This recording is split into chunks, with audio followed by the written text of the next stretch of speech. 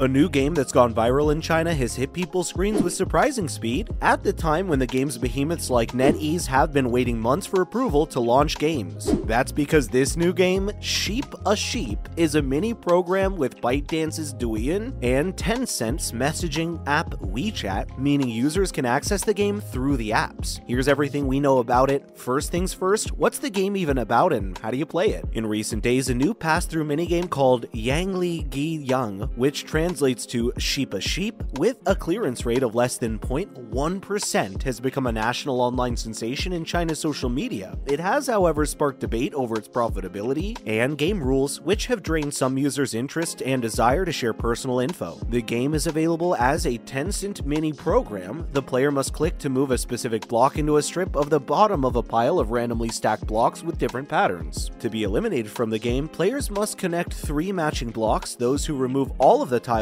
win. However, if the strip contains 7 blocks, the player loses. Moving on, how popular has it really gotten? Anecdotally, the number of this reporter's WeChat contacts who tried the mini program game nearly tripled to nearly 300 over one September weekend. 2 of 6 people on a bench in a Beijing subway car were seen playing the game the following weekend. Tencent's social app WeChat was created by Beijing Jinyu Technology, a gaming startup that primarily focuses on casual and social games. Previously, the company created a WeChat game called Pirates, which generated more than 100 million yuan in revenue the first month and attracted 25 million daily active users. According to the Kami data, the game reached the top of the iOS free game chart in less than a half day on September 15th, with over 45,000 downloads in a single day. Next up, a little about the approvals and licensing for game software in China. The developer of Sheep, a Sheep Beijing Jinyu Technology, was founded in January 2021. According to the business's database in Tianyachi, the company registered the game software in late July of this year, and according to posts on its official Weibo, a Chinese Twitter-like social media platform, Jianyu reached the Sheep's game a few weeks later in early September. According to Tianyachi's data, NetEase's first game approval in more than a year came 10 months after the company registered the software. Because of Beijing's increased scrutiny of the gaming industry, the National Administration of Press and Public stopped approving new games from publishers between July 21st and April 2022. A search for Sheep on the approval list produced only results for other games from 2018 or earlier. WeChat and ByteDance don't currently require a game license to publish HTML5 games on their platforms, according to Rich Bishop, CEO of Apple in China, which publishes international software in China. Despite this, he believes it'll change in the coming months to existing regulations are strictly enforced. HTML5 games are created using coding tools similar to those used for websites and can be distributed across multiple platforms. Because Sheep a Sheep only recently went viral, it's still very new to everyone, especially regulators. The mini program guidelines for online games on WeChat didn't include a requirement for a game license. The document did specify that qualification certificates were required depending on the game category, although it wasn't immediately clear from the online developer guides. An administrator's response to an official online forum query last year stated what a license wasn't required for games without in-app purchases. Now let's talk about Beijing's restrictions and how the games managed to avoid them. The majority of Beijing's game restrictions have centered on limiting minors' playing time. According to rules announced in August 2021, children and teenagers under the age of 18 can only play for up to 3 hours per week at designated times on weekends and holidays. According to App in China, getting the administrator's approval for a game license is required for paid games and games in-app purchases on the Apple China App Store. However, the rules for free-to-play games supported by advertisements such as Sheep a Sheep are less clear. A surge in social media attention around a long weekend in mid-September helped attract players, reportedly in the tens of millions, eager to win the game as soon as possible, even if it meant watching hours of ads in total. Finally, here's how the game manages to keep players so engaged. The difficulty in the first level is extremely low. Once the player understands the basic operations, the game's principles, the difficulty rises dramatically in one second level, where all the tiles are staggered and stacked together, obscuring the lower ones. The player has no idea what patterns will appear on the subsequent layer. The popular game is only 3 levels, and the data shows only 0.1% of its millions of players have even completed them. The game's simplicity in mechanics and social communication nature is one of the most intuitive aspects of its success. It has no entry barriers, and the difficulty of the second level encourages users to share, mock, and discuss their efforts with their WeChat Tencent friends. Many many young Knightsons have expressed how addictive the game's hard fun is, with some staying up all night to try to pass the second level. When asked what motivated them to compete, they said regional pride. The new app cleverly divides players into regions, installing a strong sense of belonging in competition. Guangdong is currently in the first place, followed by Suqin. The success of this demonstrates the value of a localized strategy. In addition, the game makes use of organic private traffic. It provides users with in-game assistance in exchange for WeChat shares. Sheepishie provides a textbook success story from which to learn as luxury houses venture into the minigame sector to entertain existing and potential young consumers. What is the name of the game? Think locally to maximize your reach. Now on to other news. First up, Pokemon Go in-game prices will be increasing in select regions this month. Niantic, the developer of Pokemon Go, and Pikmin Bloom has issued a notice about in-game currency prices increasing in select regions around the world beginning October 5th. Niantic stated on its official website it wanted to be proactive with the pricing notice, and it was due to changes in App Store price tiers. Similarly, changes are expected to be implemented on other mobile platforms. In response to these changes, Niantic will not make immediate action, but will instead monitor the impact and then navigate these changing conditions globally. As expected, the Pokemon Go community has expressed disappointment in the in-game price increase. Particularly on the Android side of things, Android players have gotten the short end of the stick as their price increase is being driven by Apple's price charge. It's difficult to say which is worse, raising price only on one platform and risking cross-platform account sharing, or raising price on both platforms. The optics of this story make it difficult to find a positive angle. Up next, Roblox removes Meat Grinder, Ukraine vs. Russia game. The world's biggest gaming platform for children, Roblox, has removed 2 games where players could fight and kill one another as Russians or Ukrainians. One of them, War on Kharkiv, Ukraine, was featured in the Roblox Discovery section and received 90,000 plays in less than 2 weeks. Both games violated Roblox community standards, and they were removed within 4 hours of being contacted by the BBC. War on Kharkiv was set in a fictitious city that resembled Kharkiv, where hundreds of people were killed in indiscriminate shelling following Russia's invasion of Ukraine in February of this year. The other game, Battle for Ukraine, has been available on the Roblox website for several months. It allowed players to witness the bombing of cities such as Mariupol, which was besieged and largely destroyed earlier this year by Russian forces. Every day, 50 million players, mostly children, log into Roblox to explore, play minigames, and create their own experiences. Finally, Sega announces its first blockchain game. The agreement with Japanese blockchain company Double Jump Tokyo, as reported by 4Gamer, will result in the development of a new game based on Sega's popular Sengokushi Taisen series. Sengokushi Taisen is a real-time strategy game popular in Japanese arcades that involves players collecting physical cards that they can place on the playing area to make them appear in the game. The new title, which will be developed by Double Jump Tokyo with Sega lending its IP, will use blockchain technology, but it's unclear how this will work, though it may involve using to record the ownership of each card. The game's release date and platform information have yet to be confirmed, but depending on when it's released, it could be the first blockchain game produced with Sega's involvement. Mention of the technology increased last year as many major companies and celebrities, including Nike and McDonald's, launched their own initiatives. Sega appears to have been experimenting with blockchain and NFT technology for some time. It registered a trademark for Sega NFT in January, just a week after CEO Haruki Satomi appeared to have cooled on the idea slightly, acknowledging the current negativity surrounding the NFT landscape. That's a wrap for this video, my friends. How do you think this game will manage to stay trending, and how long for? Let us know in the comments below. Make sure to give this video a thumbs up and subscribe to our channel for more videos just like it. Thank you so much for watching. We'll see you in the next one.